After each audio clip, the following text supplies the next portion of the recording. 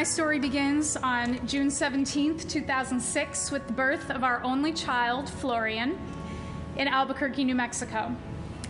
My husband, Eric, and I were so excited to become parents.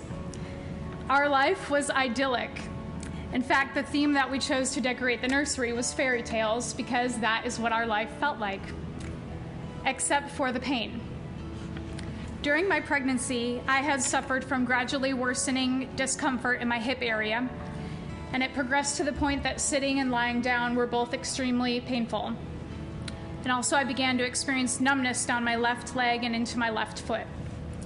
And I went to the doctor, and he ordered an MRI, and what came back shocked us all to the core and would change almost everything about our lives. I was diagnosed with sarcoma. I was referred to an oncologist there in New Mexico, and he explained that given the rarity of my type of cancer, he would suggest seeking treatment elsewhere, looking for the best of the best, somewhere where they specialize in sarcoma. And so, since the cancer was aggressive and recurrence rates were high, we made some life-changing, and I guess I should say life-saving decisions in a matter of weeks.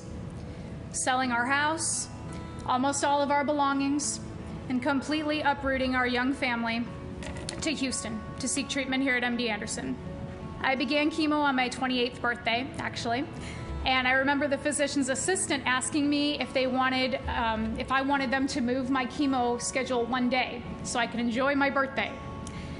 But for me, I could think of no better way to commemorate my 28th birthday than taking the step toward all the rest of my birthdays. We made fighting cancer our #1 job, and we gave ourselves over to it 100%. It was the #1 goal, and we were ready to do whatever it took to follow the path lined out by our doctors. We gave control of our lives to the doctors' timelines, and we were prepared to do whatever it took to beat cancer. We concentrated on putting the pieces back together later. I definitely count myself lucky to be cancer-free and living my dream life today, even though the dream looks a little different than it did before cancer. Just as cancer has certainly taken much away from me, it has given me so much more. Every day is one less day of cancer.